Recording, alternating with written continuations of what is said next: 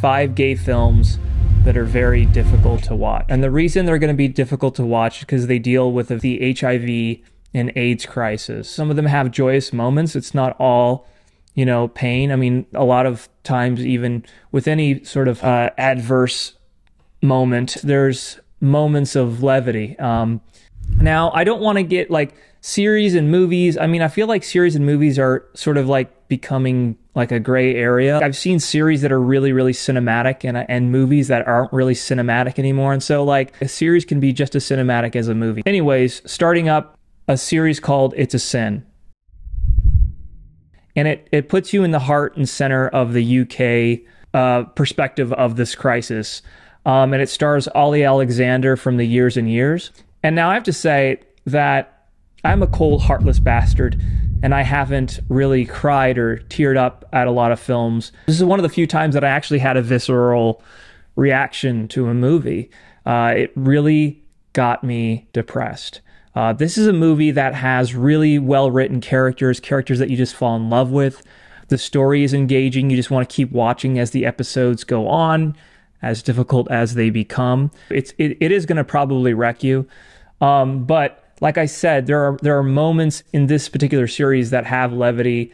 You enjoy the ride. You enjoy spending time with these characters. And when the shit hits the fan, yeah, it's gonna hurt. But that's what this topic is about. And getting to the documentary side of things, because I love documentaries, we have a film called We Were Here. I remember watching this movie and noticing the simplicity of how it was done, because it's just a couple of talking heads from what I remember. And it's just people sort of just relaying their story.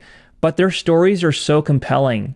And the way they tell it is so engaging that you can visualize what they're saying and how they're putting you in their shoes at the time. And it's just a simple, straightforward documentary of a personal account of a couple of people who were in the eye of the storm, rather, when this was all going down. And it's incredible just how effective this movie is. But again, very hard to watch.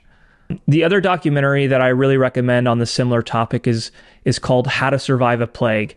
And this movie is actually really interesting because it uses a lot of archival footage, and it follows the activist group ACT UP. And it sort of makes you feel like you're there in the way that it really uses archival footage in a very effective, evocative way. And I think it's really well done. And it really shows you how the ACT UP group was really pushing for new drugs to be made to stop this horrible crisis that was going on. Next up is a French movie called Beats Per Minute. And this movie is the French perspective. So it follows ACT UP activists in France. And it's more of a traditional, fictionalized, with actors sort of movie. And if documentaries aren't your thing, you like more like the performative type of movie, this might be what you'll want to watch.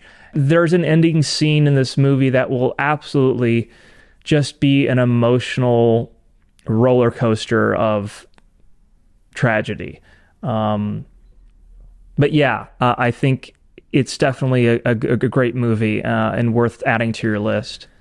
And now, lastly, I want to give you a movie that's not as heavy as those other movies, and it's a movie I saw recently. It stars the twink god, Troye Sivan. It's a movie called 3 Months, and it doesn't necessarily put you in the heart of the activist movement, in the heart of the tragedy. It's just sort of like this isolated incident of this one character who's dealing with a scare of whether or not he has HIV, and it's about the anxiety of waiting for test results for that. And so if you're not ready to go into the deep end with those other movies, I definitely recommend giving this a shot, because it does have a lot of, sort of lightheartedness to it, even though it's dealing with a heavy subject. It kind of feels like a Love, Simon type of project. And yeah, and it'll teach you something. And these movies are important, even though they're difficult to watch. I remember, I don't know if it was Roger Ebert or somebody who said this once, but they said that as difficult as any movie subject is, if art is good, it can be uplifting. It could actually make you feel better, and it could help you understand somebody else's perspective. And I truly believe that. As difficult as these movies are to watch, they can become uplifting after you've watched them, because now you experience something that you hadn't experienced. And just talking about how other gay people made our lives better today, and acknowledge that they suffered, and a lot of people suffered, so we can have better lives. And that's worth at least 2 hours of your time.